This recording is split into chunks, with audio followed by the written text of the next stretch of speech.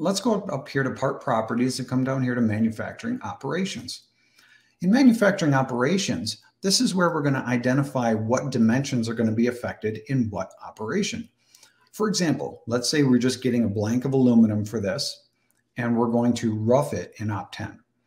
Well, let's say we're just going to make a blank of the outside in Op10, and it's a 3-axis machine. We're just going to do the overall, the width there. There's a little step distance there, and the overall length, and maybe the overall height, and maybe this little step height right here.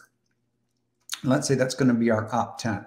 We come over here and simply click Add Operation.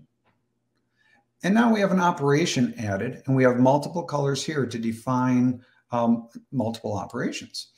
And you can add as many as you want. You can box select them like this and say, I want to add that operation. And it changes it to a different color so you can easily identify what operations are affected, or what dimensions are affected by what operation. And for Op10, for example, we can click our pencil again, and we can put in here if it's associated to a specific work cell, if it's associated with a specific machine, a process. We'll get into the process when we in a couple of weeks when we talk about our APQP documentation, automation. But we can also just define this, whatever we want to call it. Just call it the roughing operation, for example, and hit OK. And now we look up over here, and we do have our roughing op, is our Op10. In addition to that, we can come down here into our bill of characteristics, and we see we have manufacturing operation. So we can select right from here our roughing op. And now, for those customers that create in-process sheets for their operation, for their specific operations, we just did that. But more importantly, we didn't change the numbering sequence of any of the numbers. They're still the same numbers, and so they can be correlated to the final inspection. So we have an in-process print. We can also come down here because, and I'm going to select all of these.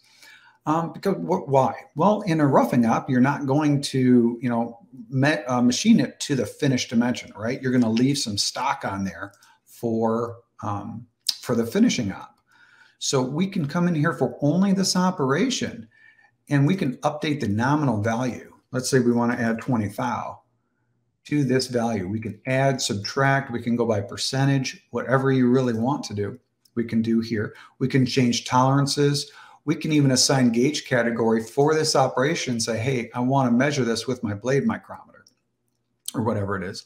Caliper, you can change dimension types. You can change anything you want, but you're only changing it, again, for this operation, not for the final. Once we hit apply and close, now if we look, all of our nominals have been adjusted by that 20 thousandths. So that's the new nominal. But just for this operation.